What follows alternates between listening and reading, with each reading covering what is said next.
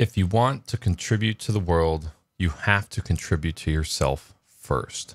That is a quote that I heard yesterday that really stuck with me. I hope my camera doesn't freeze today. I don't know what it is, but something about my microphone sounds off, and I don't know if it's just overly compressed. I'm going to boost my gain up just a little bit, just right there. Maybe, okay, here's the thing. I think my normal speaking voice, which is usually much, much louder than this, at least when I'm streaming, when I'm speaking super softly like this in the morning, I think my gain isn't necessarily high enough. Now, OBS keeps showing me that I'm peaking. I don't really think that that's possible. We're going to know when we get back to this recording and we take a look. Every time that I start talking in here, the cat runs to my door and starts scratching and screaming. And I don't know if his yells are going to get picked up in the microphone, but I don't know if he's used to, because whenever I used to start streaming, the cat would come into the room and he would jump up and he would hang out. He's already eaten. I saw his fat fucking face buried in the bowl like 10 minutes ago. But as soon as he knows that I'm in here and he can't be in here, like we can't close the door in the house. You know what always drove me insane? Whenever I walk into somebody's house and there's like a gate on the front door, and then there's foam taped to the outside of like corners of dressers, and then they got tinfoil on the counter, and then they have like this part of this house that's blocked off, and it's like they have their entire house that is just molded to the pet that they have. Like they completely have to change their entire house just so their pet cannot terrorize their life. And whenever I think about that, I'm like, man, do you live with the pet or does the pet live with you? You know? And obviously, like, some people don't know what they're getting into when they get a certain pet. You know, they become mischievous over time, and it's like they don't want to get rid of the pet, and that you have to live with it. I always wonder too, like, who hates their dog? Like who has their dog? I know this is a terrible thing to think about, right? Because like you have a dog, you should love it. But what if, just like your kid, what if you have a really shitty kid and they just suck and you hate them? I know you can't hate your kid, but you know, like you ever just walk into somebody's house and go, I think this person hates their dog. And of course you get sympathetic. You're like, oh my God, if you were my dog, I would love you. It's like when you get that bro who meets you and your girlfriend when like you just had a fight 10 minutes ago, and they're like, girl, if you were my girl, I would always treat you right. And you know, there's people like that are always out there.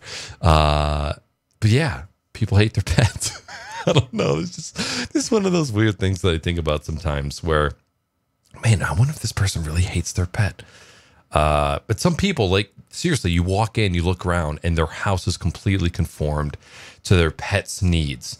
And it's just like, oh my God, what a terrible way to live. We are very, very fortunate. The only thing I really have to do in my house is, you probably can't see it, but underneath my server rack over here is the cat's food bowl. And I have a piece of plexiglass up that only the cat is able to get in and fit into. Why can't I see recording time on OBS? Okay, there it is.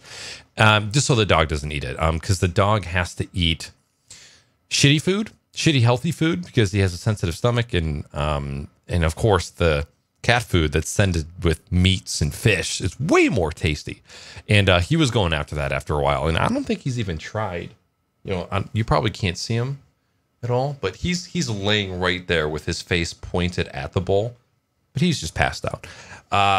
And that's really it. Our cat does not jump up on the counters or the table. Very, very rarely does he jump up onto the craft room table. Weenie's been saying that he's been jumping up on her desk recently, but he just like wants to mess with the lamp, the little lamp switch.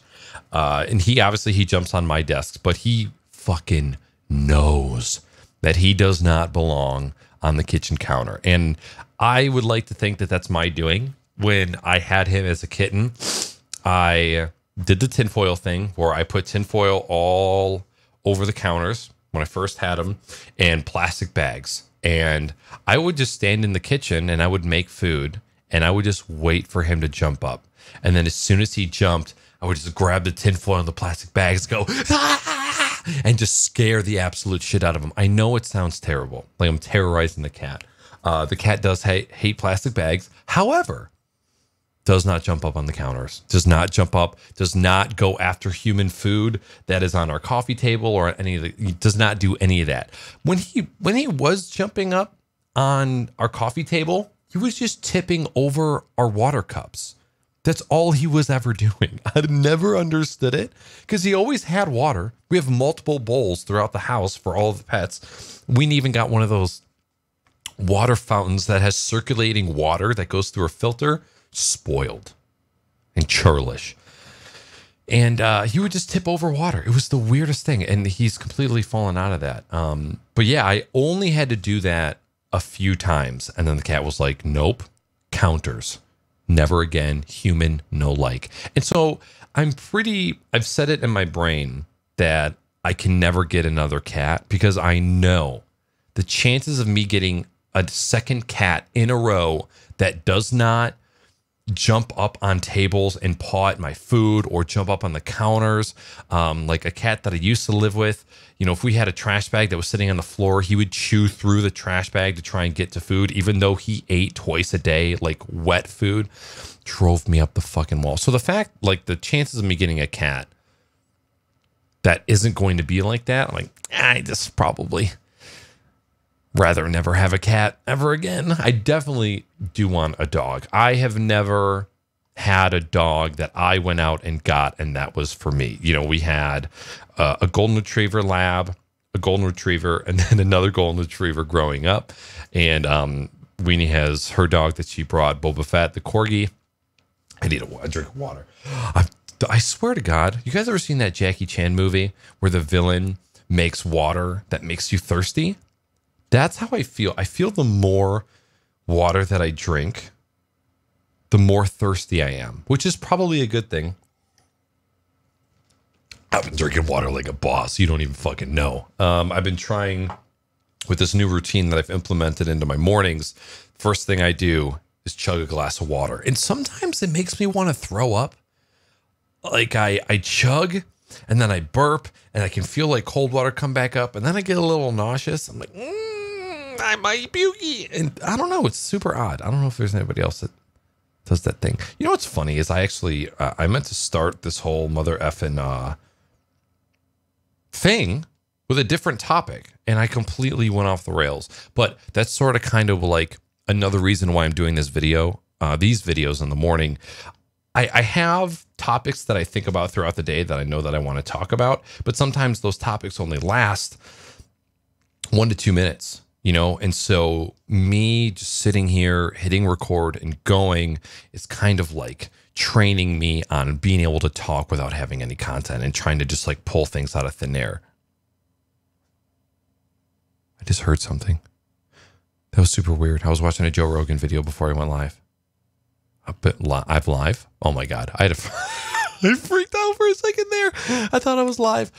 So it's just kind of like practice of just like not only being able to conversate with myself, but when I sit down for podcasts with other people, I want to be able to kind of, I feel like being good at conversation is almost like a muscle that you can train.